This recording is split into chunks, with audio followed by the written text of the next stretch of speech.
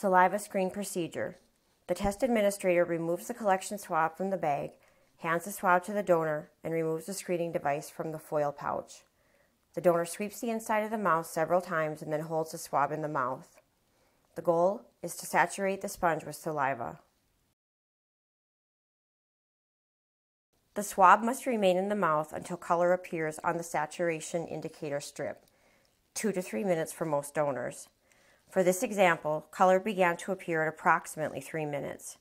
Note, the swab was left in the mouth beyond the time required in order to demonstrate the wicking action and color of the saturation indicator. In an actual test, the swab may be removed from the mouth as soon as color appears. Once the test administrator observes color on the saturation indicator, the donor hands the collection swab to the administrator, who then inserts the swab, sponge down, into the screening device, pushing until the swab locks into place.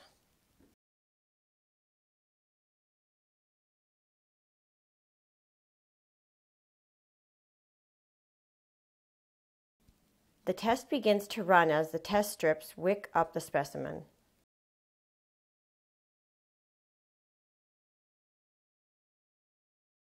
Results are read at 5 minutes.